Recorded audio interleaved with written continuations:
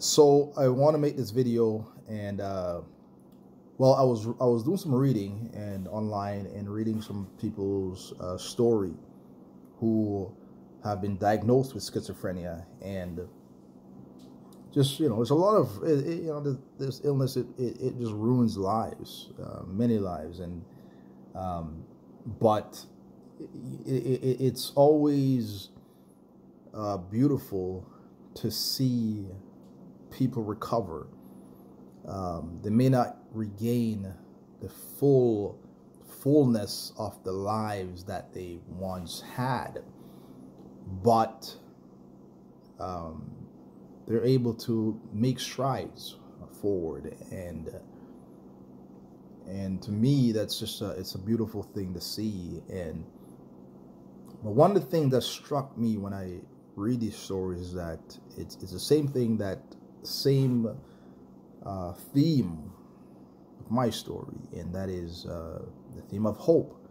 And it's something I've talked about in a video before, but after reading these things and seeing it come up time and time again, I was just felt I should come back to this, because it's such a monumental thing to have. It is an essential thing to have if you want to, or if your loved ones want to get through the illness and beyond it. And I did change update the name of my channel to the morning the morning mist beyond schizophrenia. I don't remember it right now.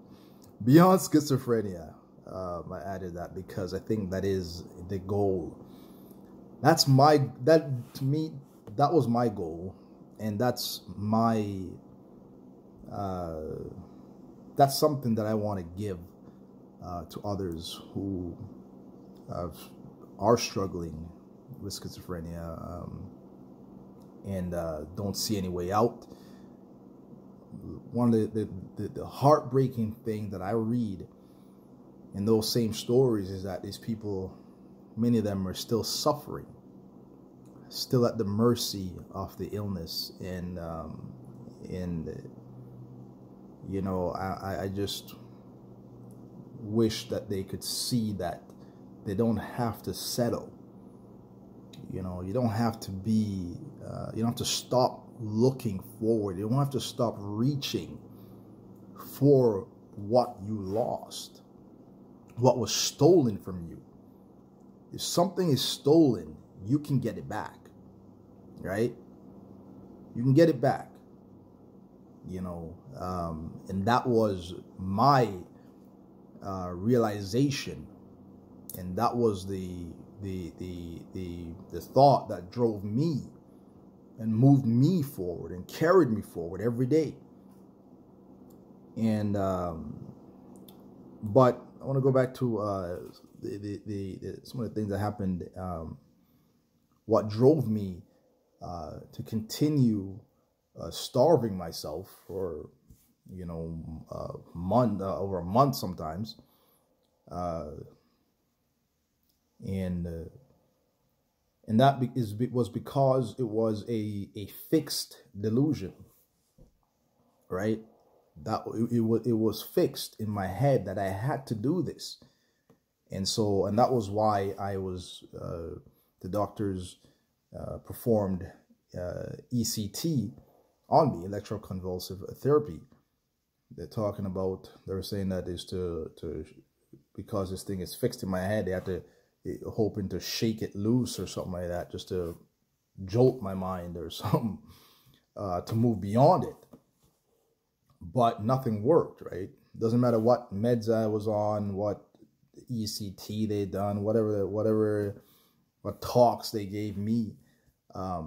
Doesn't matter. Even when I started to eat and started to socialize in the hospital, and even when I got out and to kind of became part of everything, I was never truly part of it, because my mind was always to go back, right? It was fixed, right? I was never severed from it. It was tethered to my mind. It was an anchor in my mind, And it doesn't matter how far I strayed or I was pulled or I was led, I always found my way back there because that it anchored to me. I was tethered, and I always, that was always the place that I would go back to, right?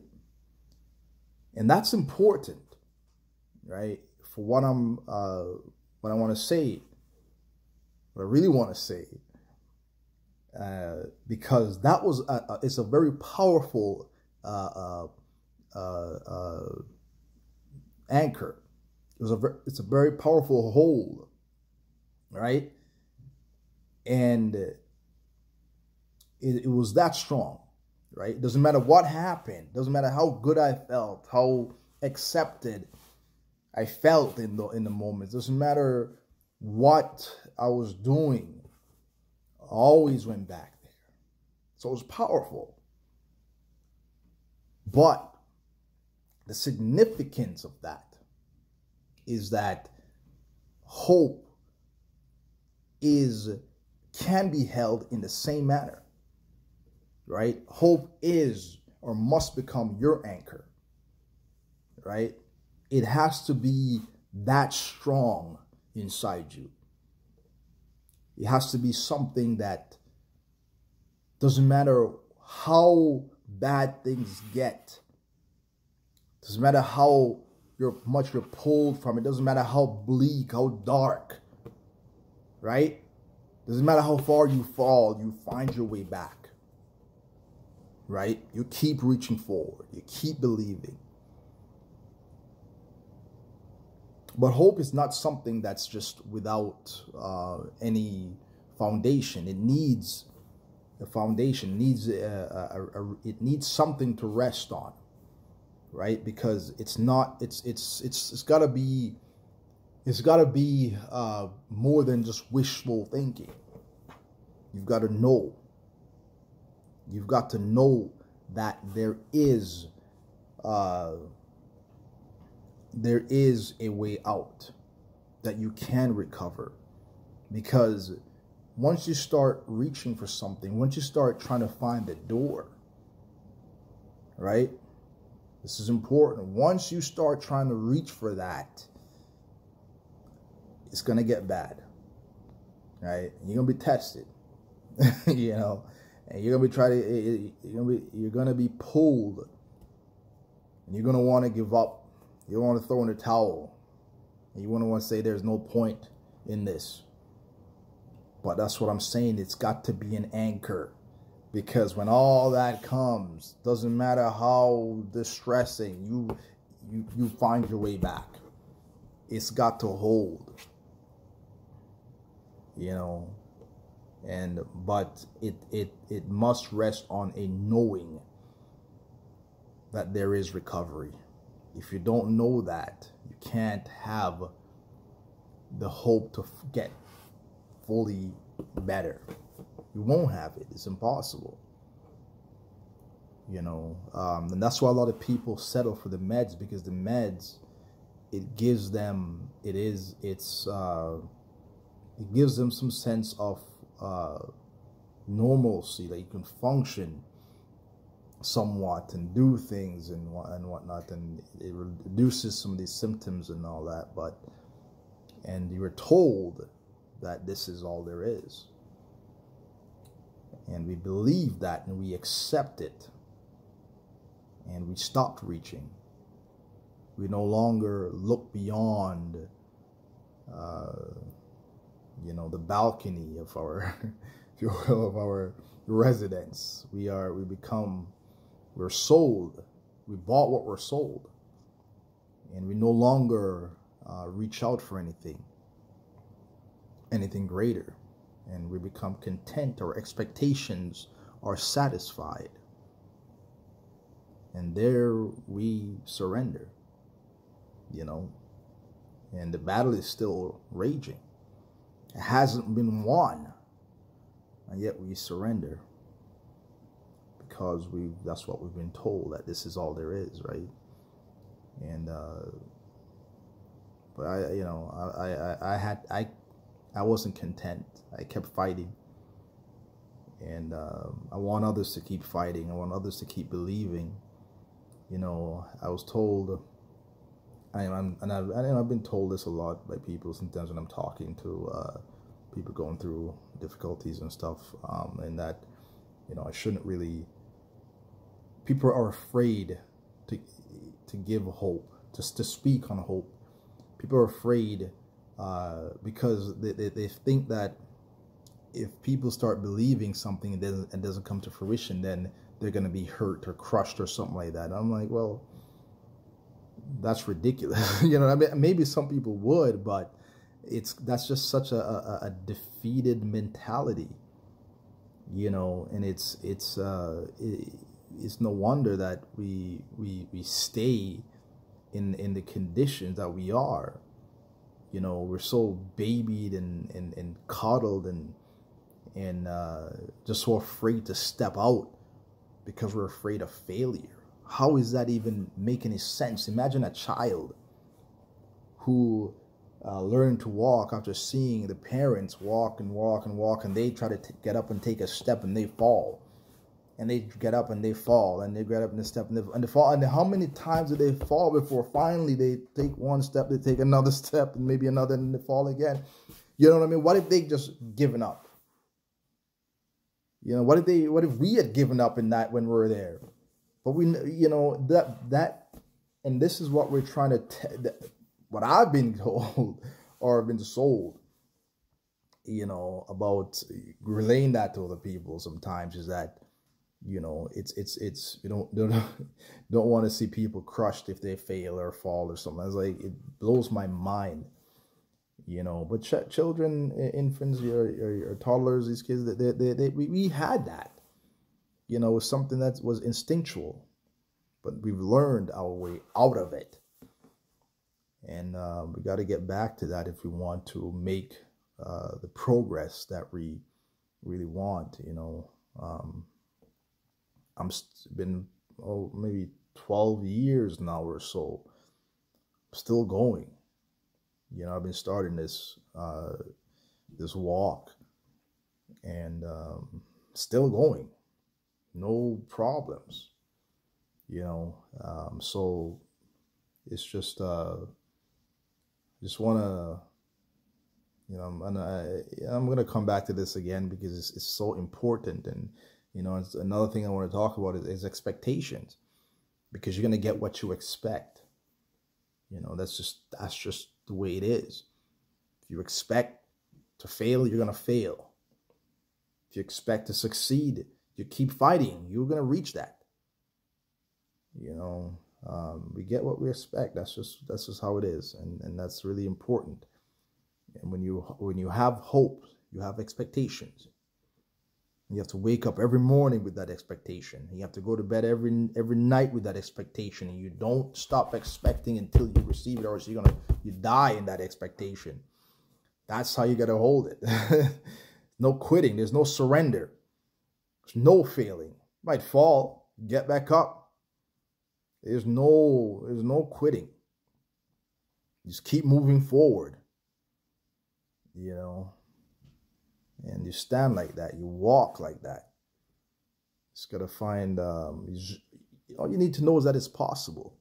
I'm here to tell you that it is possible. I've done it. Right? And I'm not the only one. I'm sure others have done it as well. And you can do it too. So let your hope rest on that fact that it is possible, that you can do this. You can fully recover, and have that expectation every day, every night. Doesn't matter what comes, what voices you hear, what doesn't matter. That's besides the point. Keep moving forward. Challenge everything. I don't mean combat them verbally. Just leave them alone. Who cares? Let them talk. Let them talk. Do what you're doing. Focus on what's in front of you and move forward. Don't listen to what's behind you, what's above you, what's left or right and center. Who cares? Turn your back and all that and set your sights forward and keep walking forward. You know, that's how you beat them. That's how you win.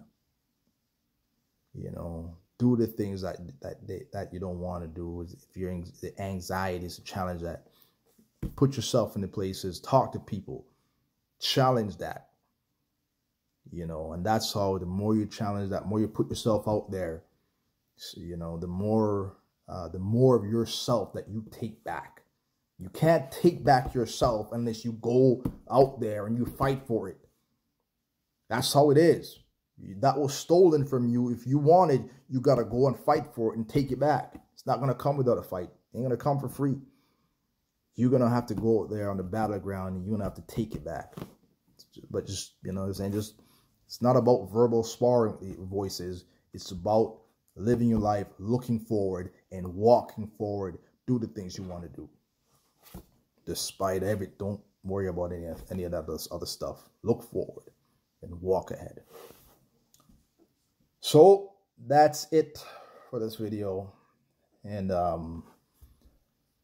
hopefully reaches somebody and can help somebody. I don't know. It's not the kind of thing where you can, you know, if you know someone who's suffering from schizophrenia, it's not the kind of thing you can give to them. The thing that I've experienced, how I've got through it, it's not something you can give. It's not what you can do, although you can do stuff. And I'll talk about that in another video, but this is something that the mind has to be ready for, to receive. And it's just a matter of a person reaching that point when they're ready to take those steps forward, because you can't see it, you can't get it until you're ready, you know. But you know, hopefully they're ready, and hopefully you're ready. If you're diagnosed and want to make those progresses, medications or not, stay on meds, it's all right, but you can still make those progress where you're free from all of that, all the other symptoms that are still there. And yeah, anyway, see ya.